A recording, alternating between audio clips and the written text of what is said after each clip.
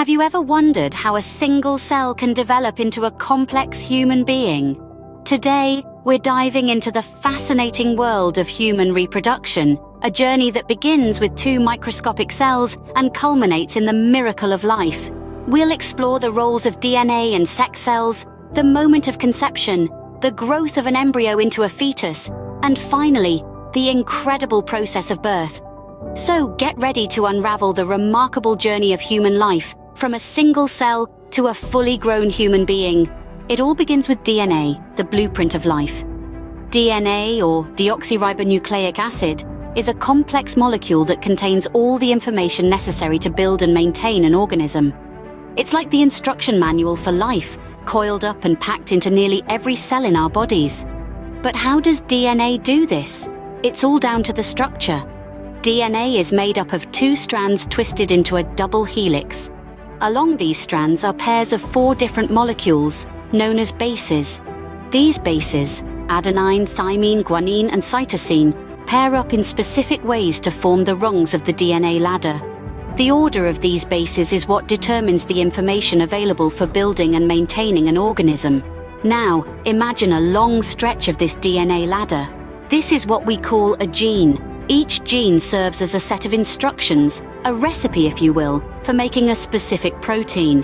And these proteins are the building blocks of our bodies, determining everything from our hair color to our height, and even our susceptibility to certain diseases.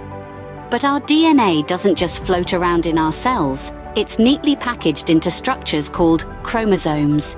Humans typically have 46 chromosomes, or 23 pairs, in each cell. One of each pair comes from our mother and the other from our father.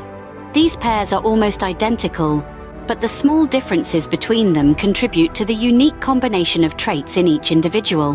Reproduction, then, is the process of passing on these chromosomes, and thus our DNA, from one generation to the next. When a sperm cell from the father fertilizes an egg cell from the mother, a new cell is formed. This cell contains a unique combination of chromosomes, half from each parent, and thus a unique set of DNA instructions. This DNA will guide the development of the embryo, determining its traits and characteristics. And so, the cycle of life continues, with each new generation carrying a unique blend of its parents' traits, yet also containing the potential for variation and change. So DNA is the master key, controlling our traits and characteristics. Now, let's understand the unique cells that carry this DNA from parents to offspring, the sex cells. In the grand scheme of human reproduction, sex cells, known as gametes, play a pivotal role. They are unlike any other cells in the body. While most cells contain a complete set of an individual's DNA, sex cells only contain half. This is crucial for the process of reproduction. In males, these sex cells are called sperm. They are produced in the testes through a process known as spermatogenesis. This process, interestingly, creates 4 sperm cells from a single parent cell. Each sperm cell carries half of the father's genetic information.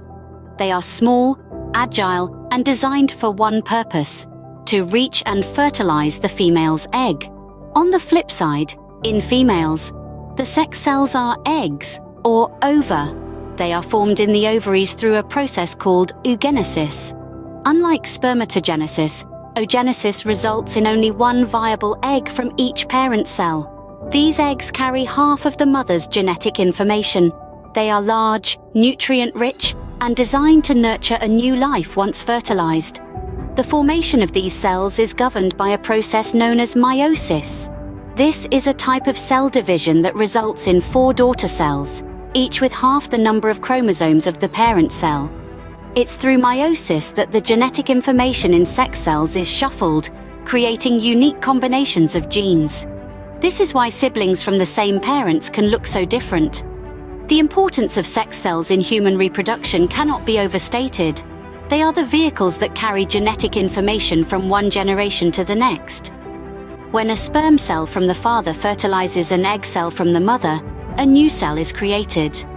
This cell, called a zygote, contains a complete set of DNA, half from each parent. It is the beginning of a new life. These sex cells are the carriers of life, bridging the gap between generations. The magical moment of conception happens when a sperm cell meets an egg cell. A dance of life begins that is as old as humanity itself, yet as unique as every individual on this planet. This is the moment of conception, the birth of a new life. The process starts with the journey of millions of sperm released during ejaculation, making their way up the female reproductive tract. Their destination, the egg cell or ovum, released by the female during ovulation. Yet in this crowded race of millions, only one sperm will achieve the ultimate prize, the chance to fertilize the egg. It's a battle of the fittest, showcasing nature's own version of survival of the fittest. The strongest, most resilient sperm will break through the protective layer surrounding the egg, the zona pellucida, in a process called the acrosome reaction. This is no small feat, but rather an epic journey requiring strength, stamina, and a little bit of luck.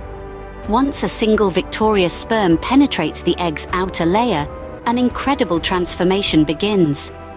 The genetic material of the sperm, carrying half of the DNA necessary to create a new individual, merges with the genetic material of the egg, which carries the other half. This fusion of sperm and egg creates a single cell with a complete set of DNA, half from the mother, half from the father.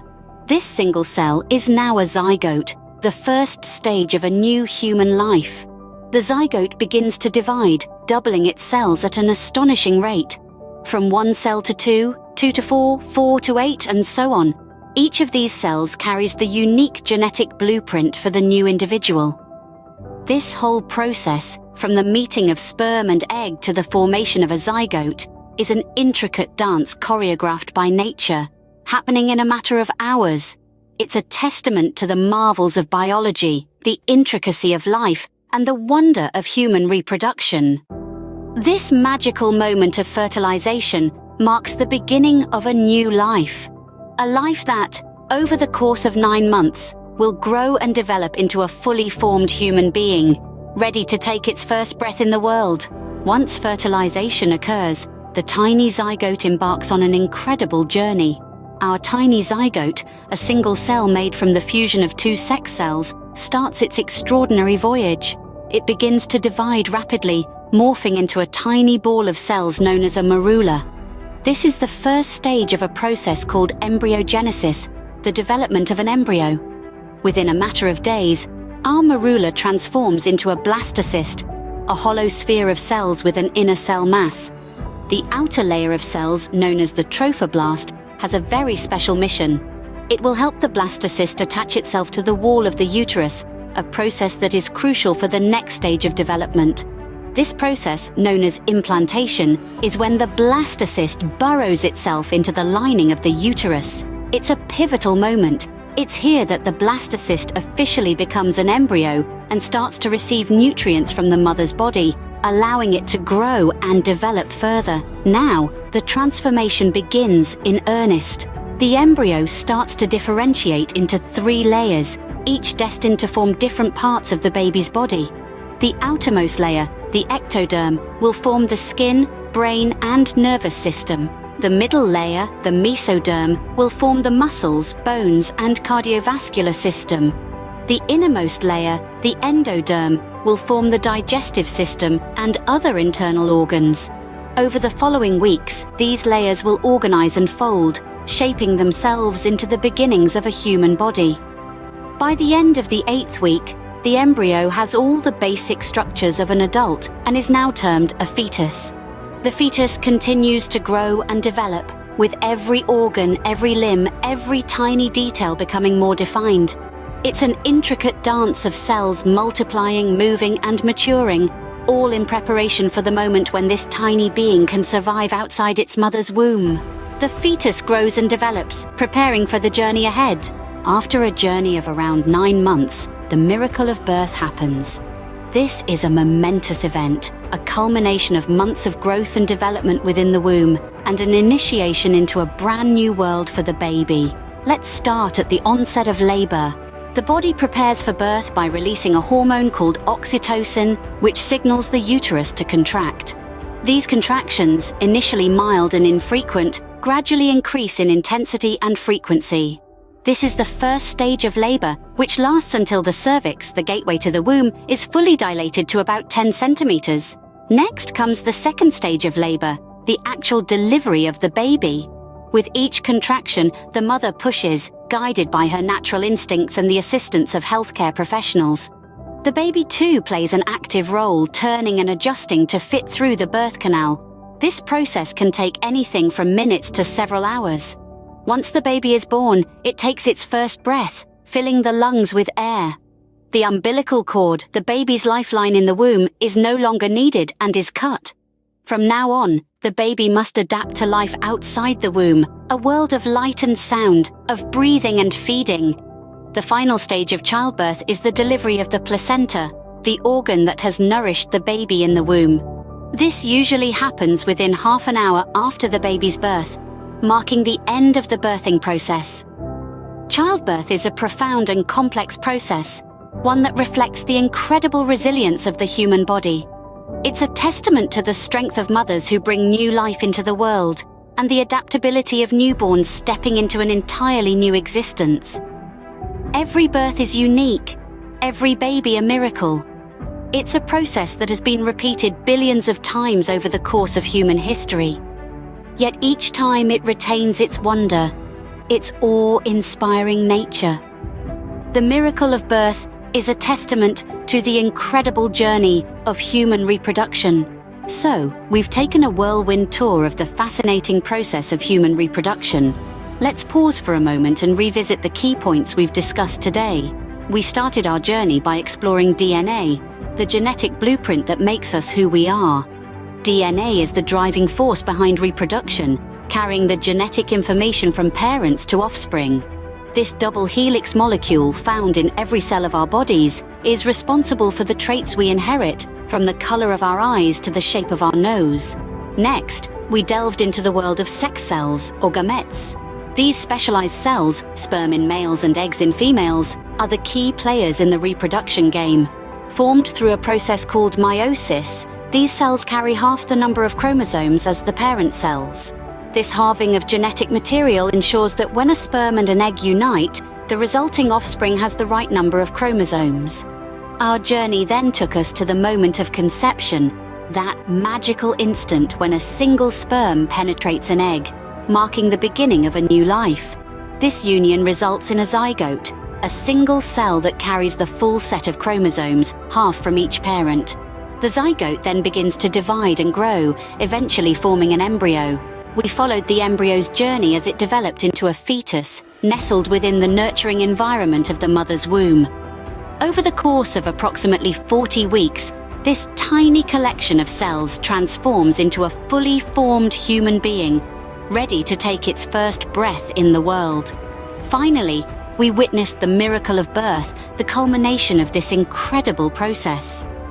Through labor and delivery, the baby makes its way from the womb to the outside world, marking the end of one journey and the beginning of another. In summary, human reproduction is a complex yet beautifully orchestrated process, driven by the intricate interplay of DNA, sex cells, fertilization, embryonic development, and birth. It's a journey filled with wonder and awe, a testament to the power and resilience of life itself. Remember, every single one of us is the result of this incredible journey, a testament to the miracle of life.